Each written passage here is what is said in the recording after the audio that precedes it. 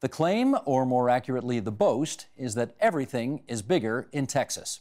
In a new book from Pulitzer-prize winning author Lawrence Wright, it becomes clear that that's not just about cowboy hats and oil rigs. In the heart of Trump country, it is part and parcel of a history, culture, and way of life that for many who've never been there can be baffling. The book is called God Save Texas, a journey into the soul of the Lone Star State, and it brings the pride of Austin, Texas, Lawrence Wright, to our studio tonight. It's great to meet you. It's my pleasure, I've Steve. read so much of your stuff over the years. It's really delightful to have you here on something that is really a bit of a departure for you, if I can put it that way.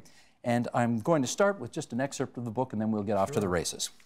I've lived in Texas most of my life, and I've come to appreciate what the state symbolizes, both to people who live here and to those who view it from afar. Texans see themselves as confident, hardworking, and neurosis-free, a distillation of the best qualities of America. Outsiders view Texas as the national id, a place where rambunctiousness and disavowed impulses run wild. Indeed, it's an irony that the figure who most embodies the values people associate with the state is a narcissistic Manhattan billionaire now sitting in the Oval Office. Well written. You are the guy who writes for the New Yorker about international terrorism and the like. So what are you doing writing a book about Texas? Well, it was my editor at the New Yorker, David Remnick, who called me into his office and he said he wanted me to explain Texas. And I reminded him I got paid by the word, and this is a big question you just asked me, but a lot of my colleagues are puzzled by the fact that I live in Texas because my life is in New York or Los Angeles, Washington often, abroad, but not Texas. But I live there.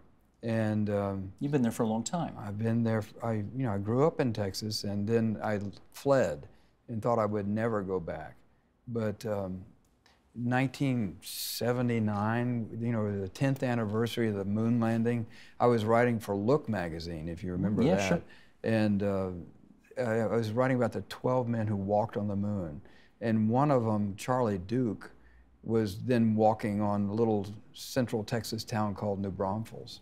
And that evening, I wound up in a dance hall in central Texas, a little German town called Green, G-R-E-U-E-N-E.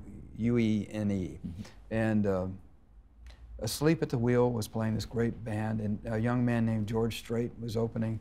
And the accents, the food, the dancing, it all just felt familiar and beckoning. Why'd you stay, though?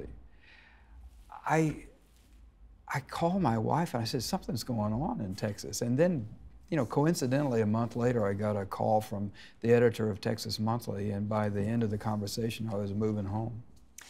Now, mind you, you live in Austin, Texas, which is a little patch of blue in an otherwise very red state. Yeah. So does that make living there a little more palatable? I love Austin. It's probably the most liberal city in the entire southern tier of the United States. But all the cities in Texas are blue. People don't realize that about the state. The urban areas, even Fort Worth, which is often counted red, this metropolitan area is blue. The cities are much alike. What's different are the suburbs. The suburbs are where the redness really sets in. But the cities have, preponderantly minorities. They're far more progressive than the rest of the state, and the people of Texas are far more progressive than their elected representatives. Bit of an odd question here, but would you consider yourself a self-hating Texan?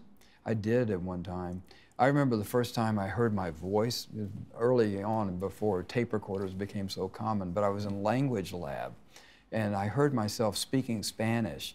And I sounded like LBJ ordering a plate of tamales. I was talking through my nose, and I just really sounded hicky. And I was, and there were, also I came from Dallas.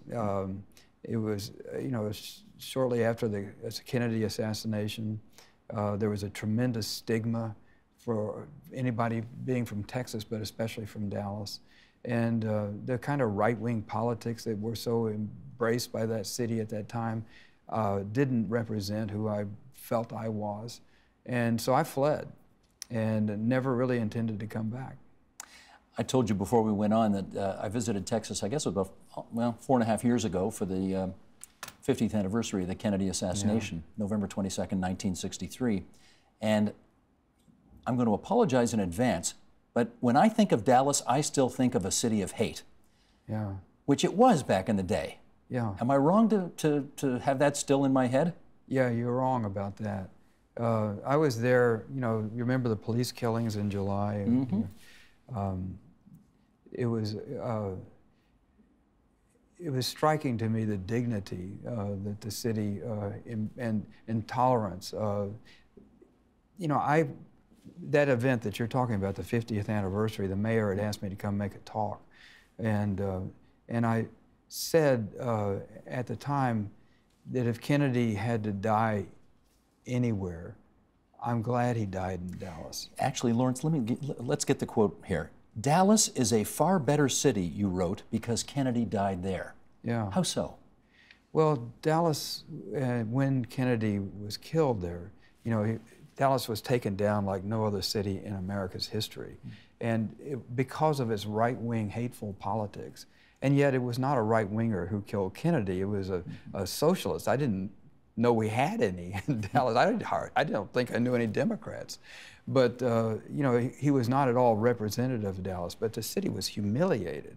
And it's possible for some people to go through the process of humiliation and achieve humility. They're similar words, but they're so different in meaning. I don't think of the words Dallas and humility in the same sentence. They're still ambitious, but there is a certain humility that becomes the city. And I think, it was, it had a black police chief, has a very open, progressive, tolerant attitude towards newcomers. Its politics are totally different from the city I grew up in. And to me, one of the great ironies is I see much of America turning into the country is turning into what Dallas was in 1963. More of that kind of militarism, anti-immigrant, repressive politics that was so characteristic of Dallas in 1963 that are not now, but it's like it's totally turned around. You do say in the book, I think Texas has nurtured an immature political culture that has done terrible damage to the state and to the nation. Yeah. For example? Redistricting would be a good example. When Republicans finally captured the Texas House of Representatives, bear in mind, when I was young, Texas was blue. And Democrat, just for Canadians who don't follow these references. Sorry. Okay, yeah. The blue state means Democrat, red state means Republican. And, right. And back in the day when Lyndon Johnson was president, for example, we're going back almost 60 years now, it was blue. And California was red and produced Ronald Reagan and the modern Republican Revolution. So these two states revolve around each other.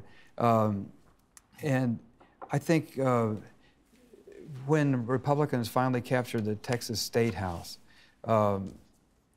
the redistricting was gerrymandered in such a way that most of the districts, both the congressional districts and the House and Senate races inside Texas, were created to be invulnerable. And Austin, very liberal city, had one congressional district that Lyndon Johnson used to represent, carved into 6 districts now. And 5 Republicans and 1 Democrat represent Austin. This is a gerrymandering that went on, that became a model for other states, especially southern and western states, who would send people to Texas to see how it was done. And again, for those who don't know, gerrymandering is when you really jury-rig those boundaries of a district. This doesn't happen in Canada? We have judges make the ridings here. Yeah. So it's all pretty kosher. That's you good. You guys are so corrupt the way you do it down there. It's horrible. I agree. It's the source of all so much of your problems. If the Supreme Court is now hearing a lot of these gerrymandering cases, so it's my hope that there will be some judicial intervention and save some of our politics from the kind of the intolerant atmosphere, the highly partisan nature of it. Lyndon Johnson, George W. Bush. Maybe his father, George H.W. Bush, although he's not from Texas, but he went there. Tom DeLay, Tom Cruise, Ann Richards, you have larger-than-life politicians come out of Texas. Yeah. How come? Oh, we do like our characters. And I treasure that, too. Of course, as a reporter, there's nothing you like more than a colorful character, and we've had more than our share. it's not held against a person in Texas to have this sort of larger-than-life personality. It's a real asset.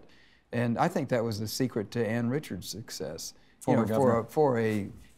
For a woman Democrat to get elected, even at the time, the state was turning Republican.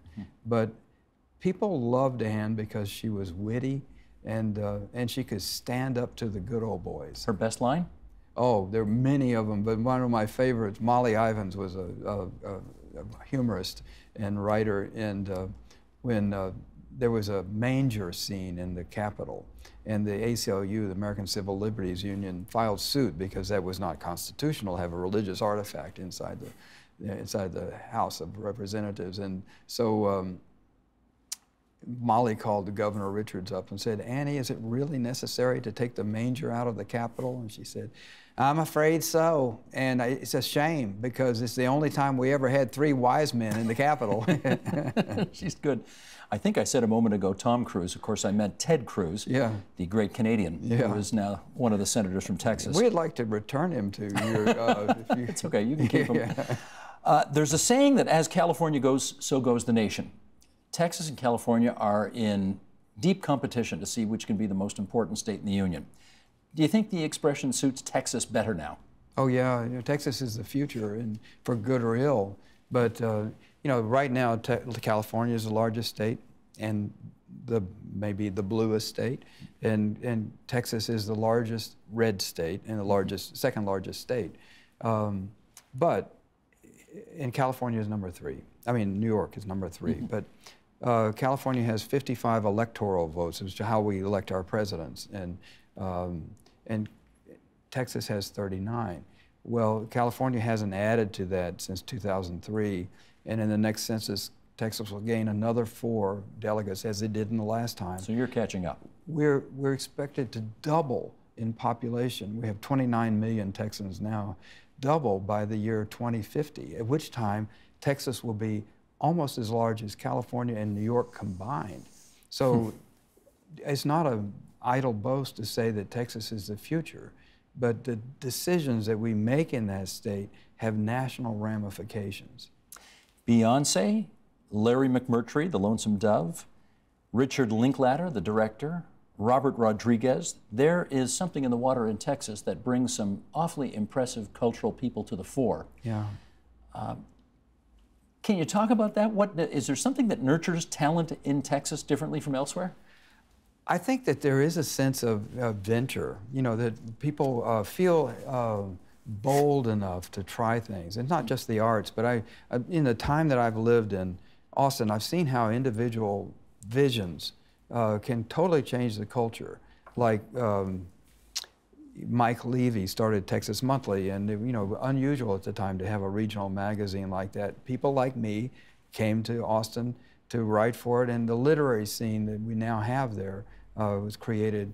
A young pre-med student, a freshman pre-med student at the University of Texas, began to assemble computers in his dorm room, and his name was Michael Dell. And now technology is a major part of the economy in Austin, all because of that young freshman in the dorm room.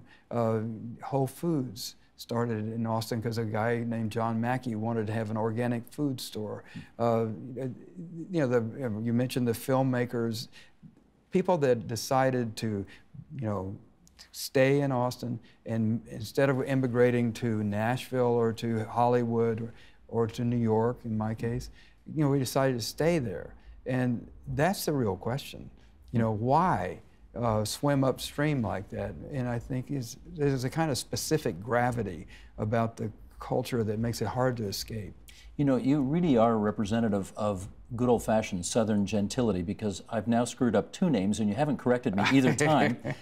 Tom Cruise for Ted Cruz, and I said Linklater instead of Linklater for Richard, the film director. But anyway, thank you. Oh, I'll get it fixed eventually. Yeah.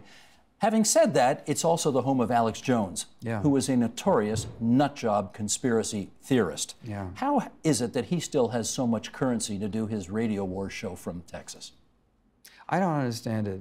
You know, he's under legal assault now.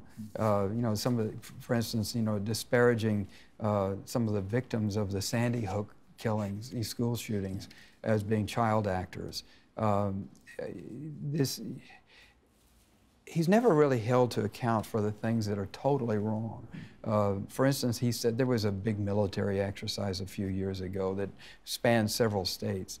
And Alex Jones said it was an attempt to take over the government, kind of a coup. It would keep Obama in office was one of the things. And they were going to be setting up offices in the Target stores, and this ice cream company, you know, was going to, you know, there would be mobile morgues and stuff like that. And he got people so alarmed, the governor called out the Texas National Guard to overview the, totally crazy. And of course nothing happened, and then no one ever holds Alex Jones to account. But his viewers, you know, he's adored by a lot of people.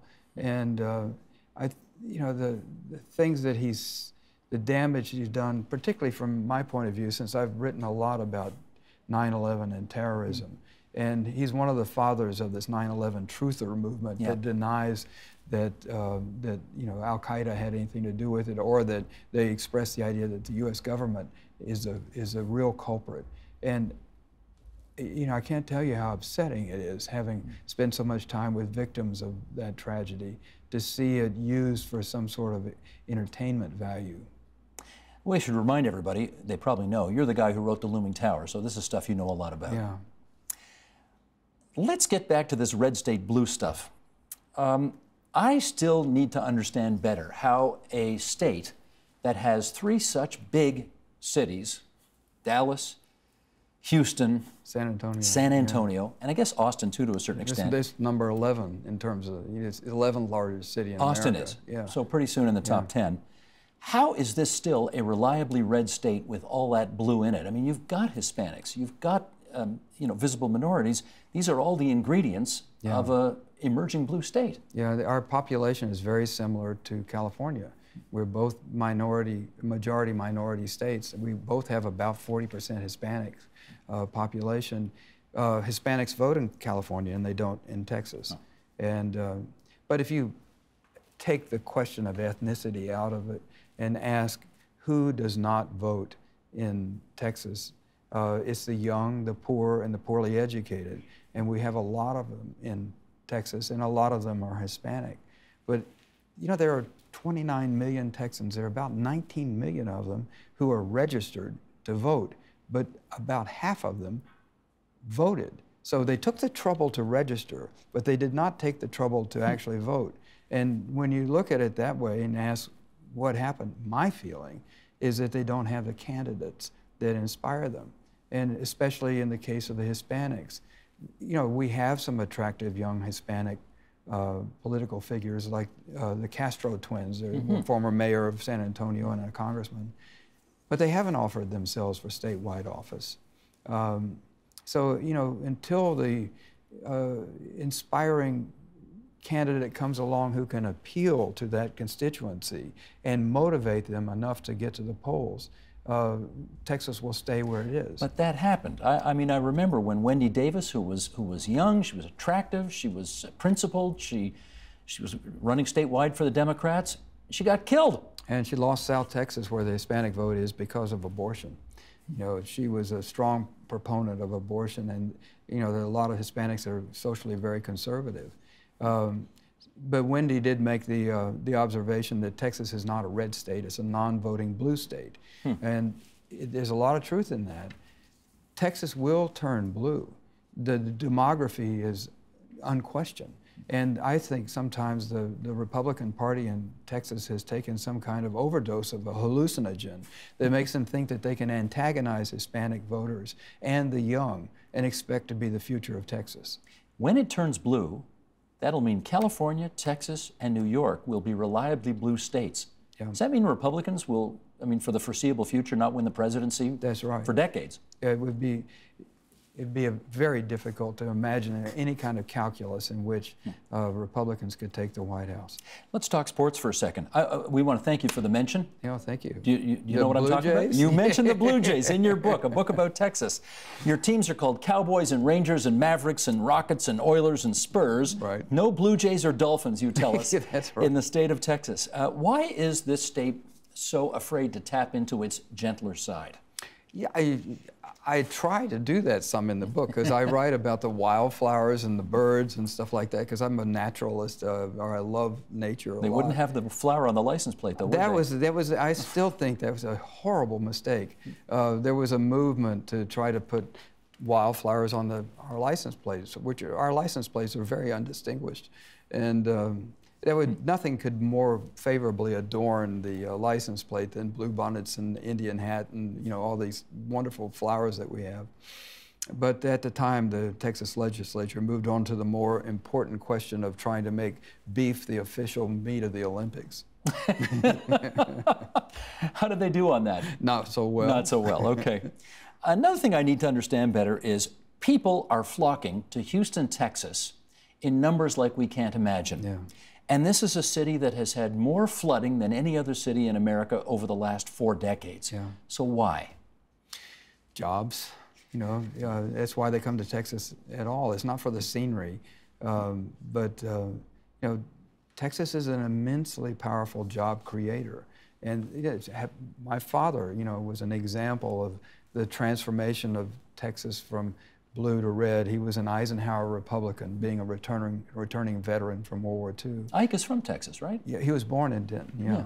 And so there were a lot of, people like my father that came into the state, which was conservative, but, Democrat, and turned the state toward the Republican column. Now, all these people you're talking about having an interesting opposite effect, because they're not all Republicans who are coming. There are a lot of young people that are moving into the state, and they bring different politics with them.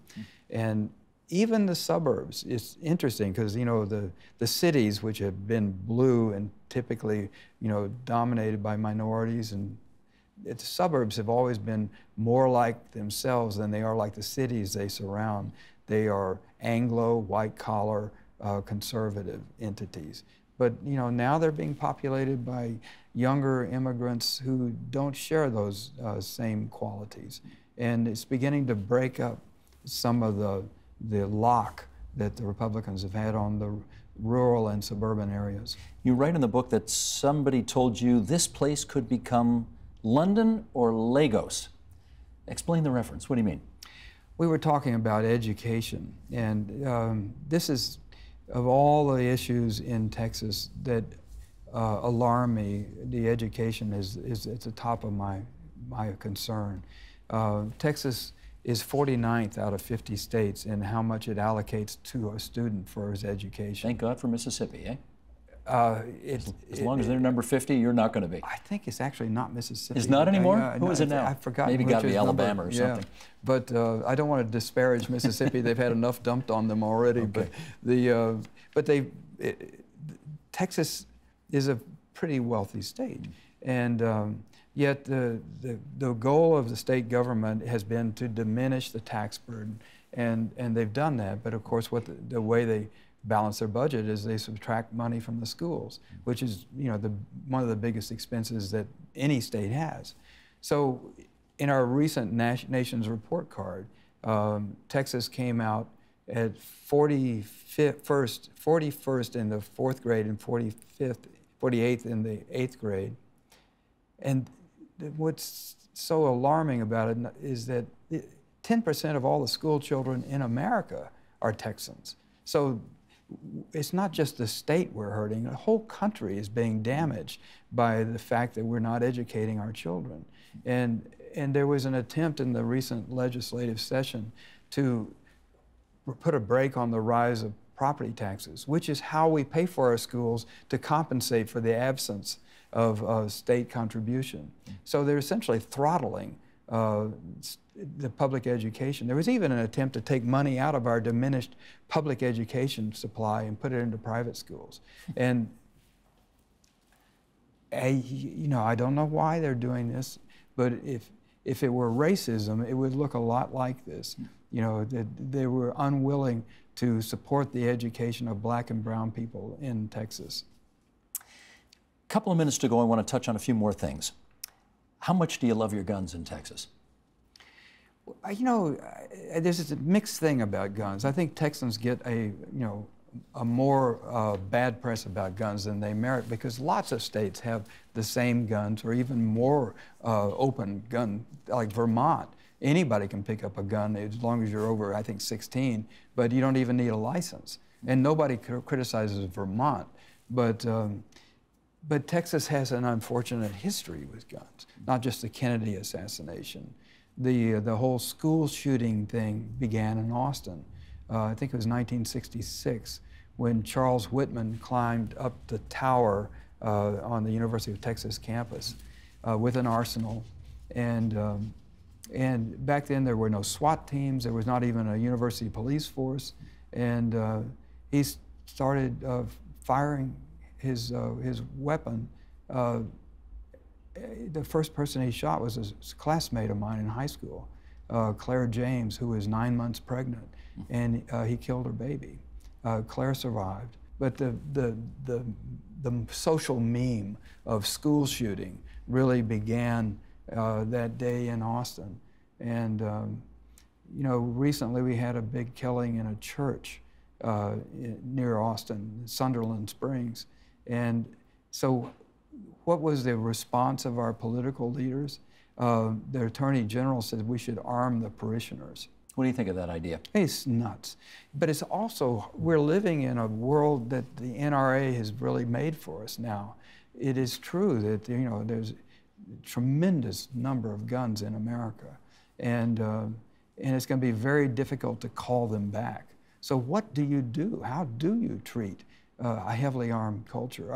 I remember a friend and I were in the George Bush Museum in Dallas, recently opened, and we were standing with our family, and in this big marble atrium, and someone called out "active shooter," and we all did the totally wrong thing. We just hit the deck, you know, perfect captives. You know, and an elderly man I saw fall down, and his head bounced on the marble, and as I was lying there, I thought, wait a minute, you're an investigative reporter, you know, so I got up, went over, and there were now school guards with automatic weapons, and another guard creeping around with his unholstered pistol, and what's going on?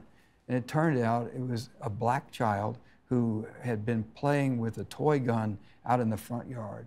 And I had seen him come in, he was going to the restroom, but he left his toy gun with his father. And like all toy guns in America now, they have a little orange tip so that you know that it's not a real weapon. But suddenly there was a black man with a gun, and the cops put him on the ground and handcuffed him and, you know, interrogated him for a couple of hours, knowing that it was a toy gun. But it shows you that even in Texas, there's a lot of apprehension about seeing weapons.